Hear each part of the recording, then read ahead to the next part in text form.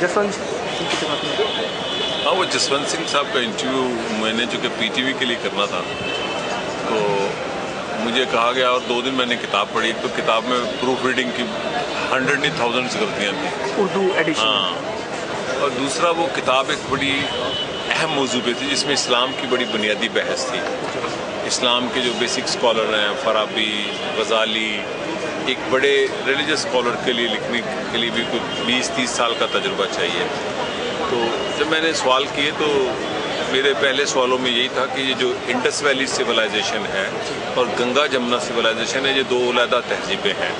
और अरब दुनिया में जो कदीम दुनिया है, इस्लाम से पहले की कह रहा हूँ, आज भी अल हिंद वल सिंध कहते हैं, और ये 2 अलग यूनिट रहे हैं। चूँकि जो इंडस वैली सिविलाइजेशन है वो इंडिजिनस सिविलाइजेशन है, जो गंगा जमुना है वो एरियंस की है। और इंडस को मैंने कहा कि उन्होंने अपना जो एरियंस थे उन्होंने एलिमिनेट किया, उसके बाद गंगा जमुना बनी। सो he understood what I am saying कि ये जो 2 नॉर्थ इंडिया और साउथ इंडिया है, इंडिया है बाकी का, इंडियन सब कॉन्टिनेंट, इसे सब कॉन्टिनेंट और इनफैक्ट एक कॉन्टिनेंट। सो ये कभी एक मुल्क नहीं रहा। इवन मुगलों के मुल्क वक्त में भी ये एक मुल्क नहीं था, अलग अलग थे। मुगलों के वक्त में भी एक काइंड ऑफ डिसेंट्रलाइजेशन थी। सो ब्रिटिश एम्पायर में ये रहा। तो वो मेरा सवाल उनके लिए ज़रा वो समझ गए मैं करना क्या चाहता हूँ कि अगर ये 2 अलग मुल्क हैं भी तो इसकी अपनी एक जोग्राफिकल कल्चरली भी बैकग्राउंड है कि अगर आप मुकद्दस दरिया है तो दरिया सिंध मुकद्दस क्यों नहीं है, गंगा जमुना है, होली रिवर, बिल्कुल, तो इंडस क्यों नहीं है? इंडस होना चाहिए अगर ओल्ड सिविलाइजेशन पे आप यकीन रखते हैं। रिस्पॉन्स क्या रहा? He was avoiding me but I did like 17 or 18 minutes. But it is very interesting. You can find on in YouTube. Okay. So ये अवेलेबल है आपकी बातचीत YouTube? हाँ, ये YouTube में है। YouTube में है सारा। You can watch all the interview. It is uploaded. वो इंटरव्यू है मेरे लिए काफ़ी मुश्किल। तर्जुमा किसने किया था? वो तर्जुमा कोई इंडियन है, उन्होंने किया था, पाकिस्तान के पब्लिशर ने उसको प्रिंट किया था। कौन सा पब्लिशर है उसका? वो मैं ऑक्सफोर्ड वाले ही थे, ऑक्सफोर्ड वाले। तो वो जो पब्लिशर का ओनर था ऑक्सफोर्ड पाकिस्तान, वो वहाँ था, और उसको मैंने कहा इसकी प्रूफ रीडिंग तो करवानी थी आपने। कोई प्रूफ रीडिंग नहीं थी, जल्दी में हुआ काम था सारा। हरीब पे किस नाम से आई थी किताब? वो आई थी जिना समथिंग, क्या नाम था? और तर्जुमा करने का नाम भी याद नहीं आपको? किसने था? तर्जुमा कोई इंडियन राइटर था, सदीकी अंसारी इस टाइप का, कोई मुझे याद नहीं है। वो जब YouTube पे जाएंगे तो किताब के पीछे पड़ी है टाइटल, वो नाम है जिना समथिंग, और पता नहीं। बातचीत आपसे शुरू करते हैं कि कैसे शुरुआती दौर कैसा रहा पत्रकारिता में, फिर आप सहाफ़ी बने, तो ये क्या आपका खुद का ये चुनाव था कि इस तरफ आना है, पत्रकार जर्नलिस्ट बनना है आपको? असल में मैं एक्टिव था मेन स्ट्रीम की पॉलिटिक्स में, पीपल्स पार्टी के अंदर लेफ्ट। स्कूलिंग वगैरह कॉलेज? और स्कूल सरगोदा से था, गवर्नमेंट कॉलेज था, पंजाब यूनिवर्सिटी थी। कौन सी जगह? लाहौर में, पॉलिटिकल साइंस में, और बाद में तो अभी अमेरिका में भी था। आप रहने वाले लाहौर से ही? हम सरगोदा के रहने वाले। कितनी दूर है लाहौर से? लाहौर से 120 मील पर है, माइल्स। खुशवंत सिंह भी सरगोदा? खुशवंत सिंह सरगोदा के पहाड़ों पे एक जगह है खुशाब, वहाँ एक गांव है हडाली। लेकिन मैं आपको बता दूं हडाली की सबसे पॉपुलर चीज़ क्या है? टीवाने और डाकू। डाकू डेकर्ट। और ये खुशवंत सिंह के दादा शायद कॉन्ट्रैक्टर थे यहाँ दिल्ली में। उसकी वजह ये थी जो जनरल उमर टिवाना था, he was one of the closest person of queen India. तो वो टिवाना साहब, उमर है टिवाना साहब, उसको लाए इसके दादा को एज ए कॉन्ट्रैक्टर यहाँ। खुशवंत सिंह साहब भी वहाँ खुशाब के हैं, सरगोदा, अब वो अलहदा डिस्ट्रिक्ट बन गया है, सरगोदा का है, तो ये वहीं के मिलते हैं मुझे। तो लेकिन मैं मोस्टली रहा जो डेमोक्रेटिक मूवमेंट थी पाकिस्तान में, जो anti dictatorship, anti military rule, anti fundamentalist movement थी, पीपल्स पार्टी के प्लेटफॉर्म से। तो जब पीपल्स पार्टी की स्प्लिट हुई और मुर्सा भुट्टो का मर्डर हो गया, जो बेदी का भाई था, उसके बाद वो जो स्प्लिंटर ग्रुप था उसका नाम है पाकिस्तान पीपल्स शहीद भुट्टो, उसमें मैं रहा एज ए सेक्रेटरी इन्फॉर्मेशन। हमारे पाकिस्तान में एक ऑफिस, आपको पता नहीं होता कि नहीं, पार्टी में एक प्रेसिडेंट होता है, ये चेयरपर्सन, फिर सेक्रेटरी जनरल, फिर सेक्रेटरी इन्फॉर्मेशन, सब चीज़ें। तो then I left in 2006 that party, but लोगों को यकीन नहीं है कि मैं पार्टी छोड़ी, चूँकि मैं प्रो पीपल्स पार्टी हूँ अभी बेनज़ीर के साथ। हाँ, प्रो पीपल्स पार्टी, बंदे के साथ नहीं, क्योंकि पीपल्स पार्टी का अगर आप मैनिफेस्टो पढ़ रहे हैं तो इंडिया की कम्युनिस्ट पार्टी से ज़्यादा रेडिकल है, ये मेरा कहना नहीं है, आप ज़रूर पढ़ें। एशिया का one of the radical communist manifesto से ज़्यादा रेडिकल है। पाकिस्तान पीपल्स पार्टी का जो 67 में जब ये बनी थी people party, so that is the change agenda for change in Pakistan जब भी कोई आया।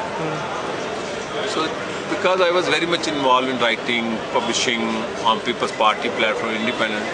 Then 2006 November में I consciously decided to join this mainstream media.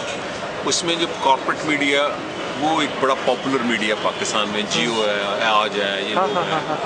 So I try to avoid, और स्टेट चैनल पे वो काम करना ज़्यादा मुश्किल है जहाँ आप बात ही नहीं कर सकते। क्यों? मैंने ये टैबू तोड़ा कि स्टेट चैनल ज्वाइन कर लिया। पर क्यों नहीं बात कर सकते स्टेट चैनल? वहाँ पे चूँकि बात खुशामद होती है ज़्यादातर स्टेट चैनल, स्टेट से प्रेसिडेंट की, प्राइम मिनिस्टर की, लेकिन अगर बात करना आती हो तो हो सकती है। फिर मैंने स्टेट चैनल ज्वाइन किया पीटीवी के करंट अफेयर के, और वहाँ मेरा माशाल्लाह प्राइम टाइम प्रोग्राम होता है। पहले 8 बजे होता था, फिर 10 बजे संडे को। कब की बात है जब आप? ये 2007 से मैंने शुरू किया प्रोग्राम। तो क्या ये जर्नलिज्म आपका पीटीवी से ही शुरू हुआ? जर्नलिज्म इस सेंस में नहीं, मैं फ्रीलांस था। मेन स्ट्रीम जो जंग अखबार, बड़े बड़े जंग में लिखता हूँ before my university time. So I was very much known public, not just in political circle.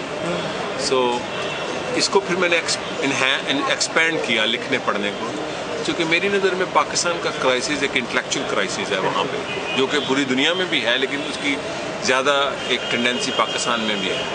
तो और प्रोग्रेसिव इंटेलेक्चुअल क्राइसिस है।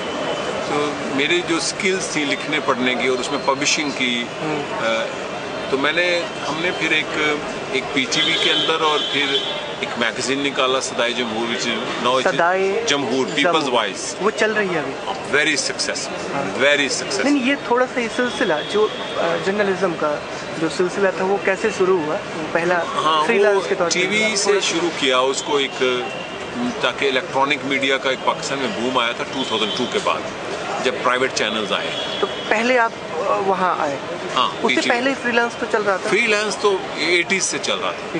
80s से चल रहा था। क्या इश्यूज क्या होते थे? पॉलिटिक्स। तो pro people of course, pro working class, not even upper middle class. वो इश्यूज, पेजेंट का इशू, पॉलिटिक्स का इशू, कॉन्स्टिट्यूशन का इशू, रूल ऑफ लॉ का इशू, पीपल्स राइट्स का इशू, डेमोक्रेसी का इशू, मिलिट्री इंटरवेंशन का issue, militarisation का issue.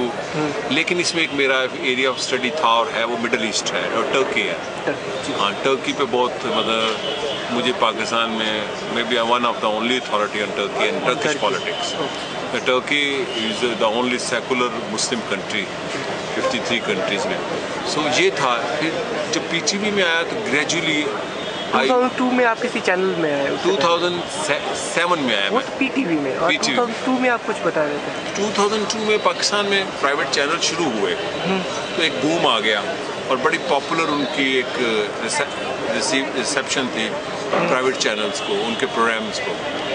और मेरे लिए बल्कि ज़्यादा मुश्किल था कि मैं किसी कॉर्पोरेट मीडिया के चैनल में जाऊँ। उनके इशू बेसिक्स नहीं है, वो बड़े सरफेस की चीज़ें लेते हैं, कॉन्फ्रंट्रेशन की गवर्नमेंट्स के साथ, बेसिक्स नहीं है। लेकिन पीटीवी में एक स्पेस थी, एक इंटेलेक्चुअल स्पेस थी कि आप ऐसे तरीके से बात करें, नो गो एरिया, मसलन आप गवर्नमेंट को क्रिटिसाइज ना करें, लेकिन आप लैंड रिफॉर्म की बात करें। वो मैंने स्पेस डेवलप की, तो टैबू तोड़ा। मेरे बाद कई लोगों ने ज्वाइन किया, बल्कि प्राइवेट चैनल छोड़ के आ गए। लेकिन वो चूँकि उनकी आदत थी पॉपुलर होने की, पीटीवी में पॉपुलर नहीं हो सकते। लेकिन पीटीवी पाकिस्तान में 83% देखा जाता है, चूँकि ये एंटीना पे है, ये केबल पे नहीं है। और ये कंपलसरी है हर केबल वाले पर कि वो चैनल नंबर 1 पीटीवी रखे।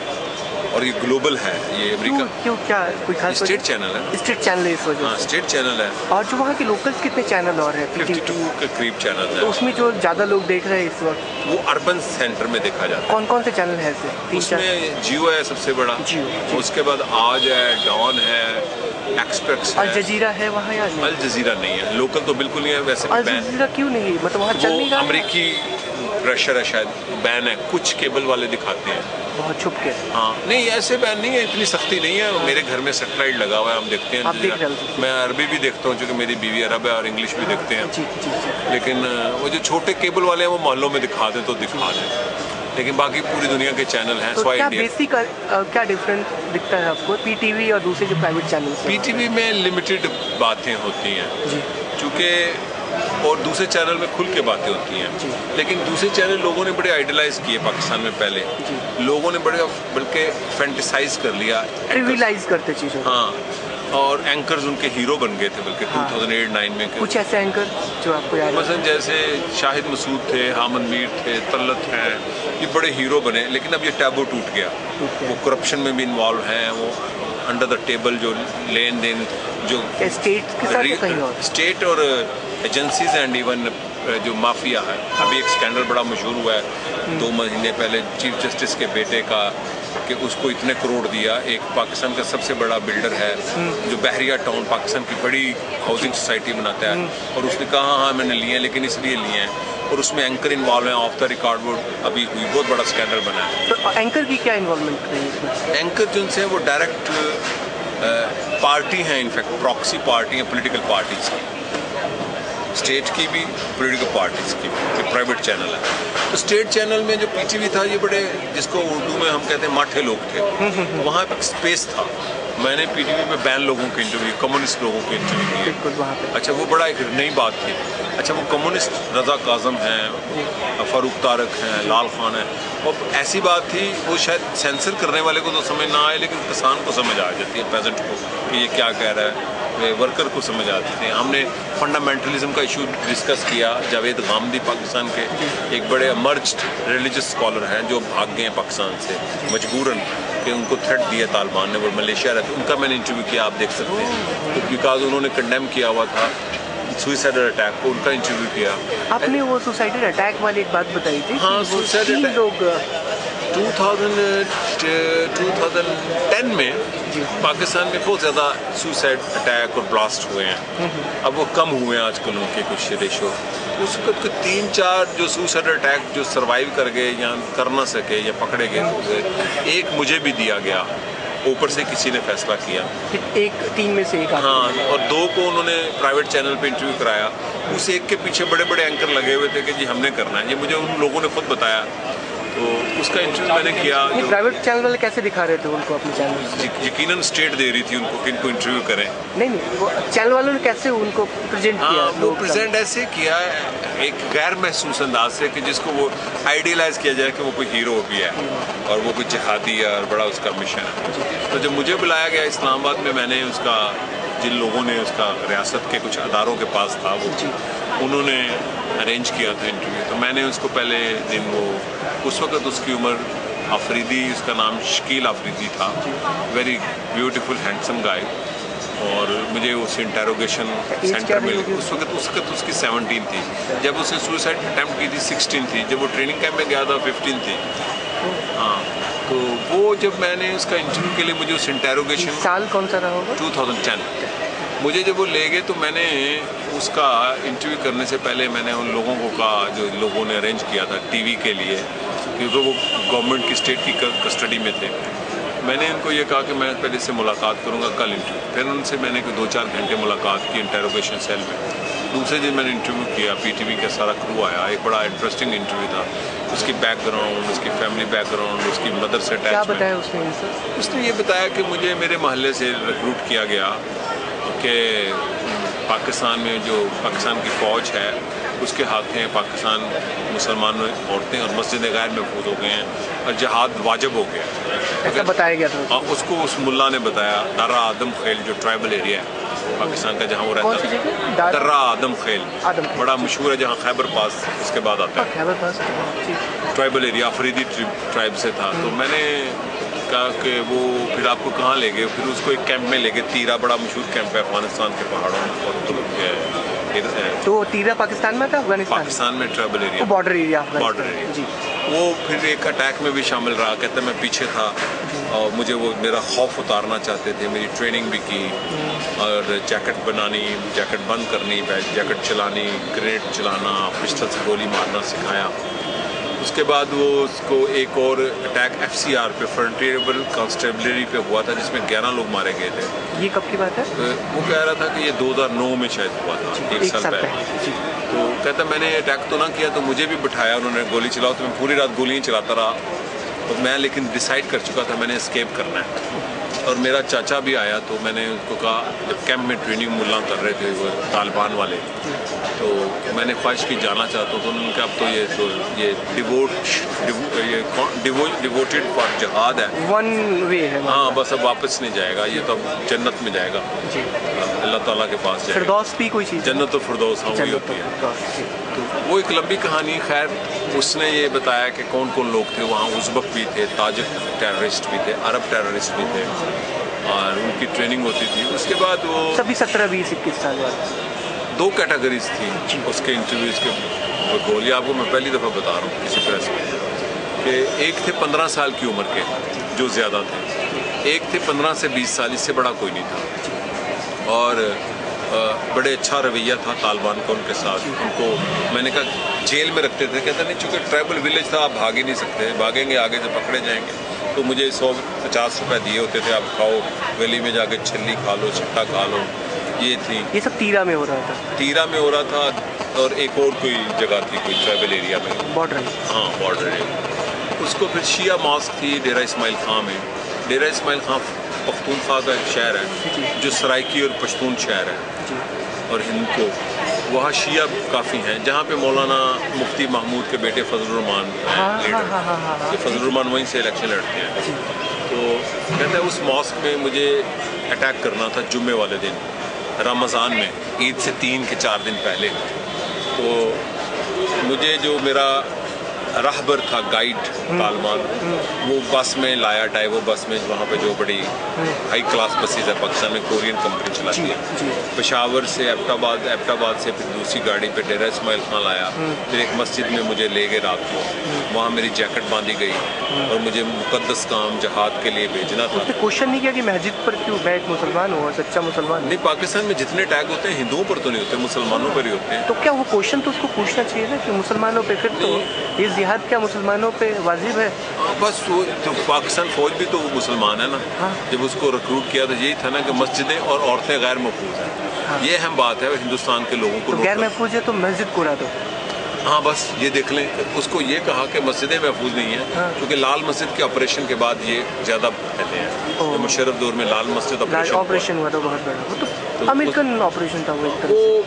वो एक मिस्ट्री है क्या ऑपरेशन था जी। वो ठीक ऑपरेशन था, ठीक था, ऑपरेशन होना चाहिए था जी। ये कैसे मुमकिन है कि पाकिस्तान के कैपिटल में इतना बड़ा असला मस्जिद के अंदर हो? मस्जिद असले के लिए नहीं है, जहाद करना है तो बॉर्डर पे जाके जंग करो। हाँ, मस्जिदों के अंदर और औरतें भी हैं। वो एक मिस्ट्री थी कि किसने रखा था असला। और ISI का दफ्तर वॉकिंग डिस्टेंस पे है, प्रेसिडेंट हाउस वॉकिंग डिस्टेंस पे है, prime minister house walking distance पे है, नेशनल असम्बली वॉकिंग डिस्टेंस पे है, सेनेट। वो ऑपरेशन पर मुशर्रफ ने बार बार कहा था कि किलिंग होगी, रियासत स्टेट के साथ लड़ाई नहीं होती। और वो उसको एक वो मिस्ट्री है कि कौन लोग पाकिस्तान के अंदर ऐसे सिचुएशन चाहते थे कि ये मुल्ला और मिलिटेंसी में आए।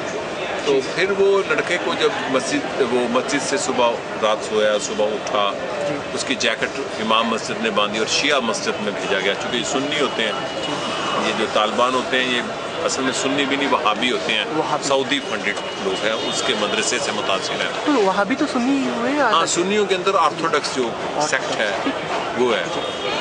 वो कहता था मेरे पास एक ही रास्ता था कि मैंने जब भागना है तो एंड पे भागना है। बड़ी फिल्मी कहानी है। तो उसके बकौल जब वो मोटरसाइकिल वाला मुझे उतार के चला गया तालिबान लीडर, तो हमें एक पिस्टल दिया जाता है, एक ग्रेनेड दिया जाता है और एक जैकेट। और जैकेट का बटन लेफ्ट हैंड में होता है, पिस्टल राइट हैंड में होती है और ग्रेनेड लेफ्ट में होता है। तो तरीका ये कहता है था कि जब मैं वो डिटेक्टर गेट से मस्जिद के गुजरना था तो पहले मुझे ग्रेनेड मारना था, फिर मैंने जैकेट चलानी थी, उसके साथ ही मैंने अगर कोई आता पिस्टल चला ताकि एक मैस क्रिएट हो जाए। तो जब मैं अंदर दाखिल हुआ तो मैंने कहा मुझे पकड़ लो, मेरे पास जैकेट है। तो क्या पुलिस वाले इतने इनकॉम्पिटेंट हैं, उन्होंने मुझे मारना शुरू कर दिया और उन्होंने कहा मेरा बटन है यहाँ से, बोला बच्चे ने। हाँ, कि वो नलायकों बटन दब गया तो बटन दब गया। कहते उन्होंने चलो वो तो मैंने कर दिया, अब उन्होंने ना मेरी जैकेट मारने लग गए, हमने बंदा पकड़ लिया। कहते मैंने तो खुद अपने आप को सेक्रीफाई किया कि सरेंडर किया। तो अब मैंने उनको थाने में जाके कहा मेरे पास ग्रेनेड और पिस्तौल भी है। इतनी कॉम्पिटेंट पुलिस है, बैकवर्डनेस है ना स्टेट की। तो उसको ले गए, फिर वो उसका ट्रायल हो रहा था, मुझे इंटरव्यू जो था वो किया, और वो बड़ी अच्छी पोइट्री करता था। बाबा रहमान बड़ी अच्छी पश्तो उर्दू की पोइट्री कर लेता था, खुद शायर था। कह रहा था मुझे क्रिकेट अच्छी लगती है, मैं इंग्लैंड जाना चाहता हूँ। तो उसके अंदर से मैंने एक बड़ा ह्यूमैन ढूंढा। खैर वो जो मुतलका अदारे थे उन्होंने सेंसर किया और वो इंटरव्यू नहीं चला, क्योंकि उस इंटरव्यू में मैंने कोई ऐसी एडवेंचरिस्ट बात नहीं निकाली, बल्कि एक ह्यूमन निकाला कि जिसको परसुएड करके एक टेररिस्ट बनाया जाता है, और वो फिर शुरू में फैसला करता है कि मैंने एस्केप कैसे करना है। अब पता नहीं इसका क्या बनेगा, चूँकि उसका ट्रायल तो हो रहा था। वो कह रहे थे इसके वो बातें नहीं पूछनी कि कल कोर्ट में इसके खिलाफ साबित हो। और जो उससे इंटेरोगेशन कर रहे थे वो बड़े अच्छे लोग थे, जो रियासत के लोग थे, बड़े अहम लोग हैं वो पाकिस्तान में। तो वो एक बड़ा इंटरेस्टिंग इंटरव्यू था।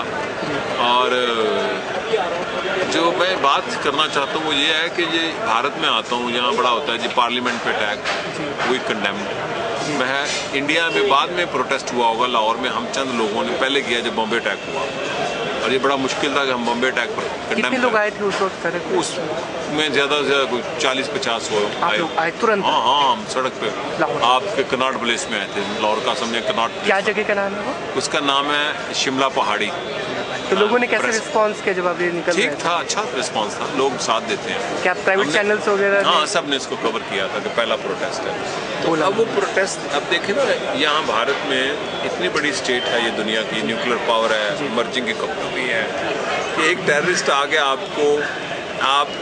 आपको मफलूज कर देता है कि आप अपनी फॉरेन पॉलिसी चेंज कर लेते हैं एक टेररिस्ट अटैक पे।